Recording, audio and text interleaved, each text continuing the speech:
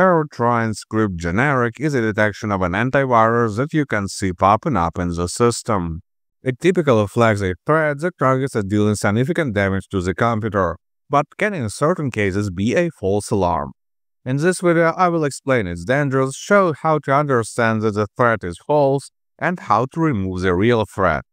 In normal situations, HEUR.Trojan.script.generic can flag a wide variety of malicious programs, from loaders, spyware, and backdoors to ransomware. The name is totally generic. There is no big malware family that has such naming. The HEUR part at the beginning supposes that this detection originated from the heuristic detection system, and this is quite important in terms of understanding whether you should worry about this detection or not. Symptoms of the active malware may differ, as different virus types behave differently. The general rule of thumb for modern malware is that they tend to show as little visual activity as possible.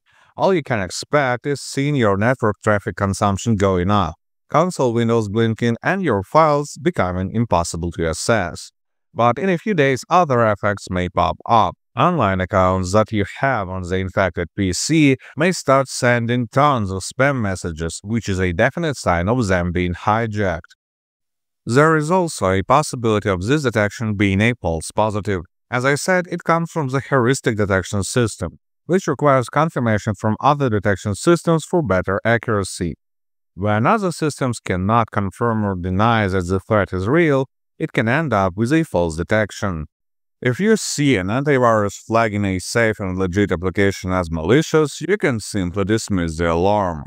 But how to understand whether the HEUR.Trojan.script.generic is a real threat? Manual analysis may be complicated, especially since malicious programs can sometimes mix their files with legit applications. For that reason, I recommend running a second opinion scan with Soft anti-malware. It will quickly reveal whether there is any threat to your system or not. Download it by the link in the video description and run a full scan, so the program will go through all the system elements, down to configuration files and hidden folders. The scan will take around 15 minutes. After the scan, click the Clean Now button to remove the detected malware. If no detections appear during the scan, then you have likely seen a false positive detection. But when there are malicious programs, I would recommend you to reset all the passwords that you have in the system. This way, cybercriminals will not be able to use the leaked credentials. In any case, good luck and stay safe online.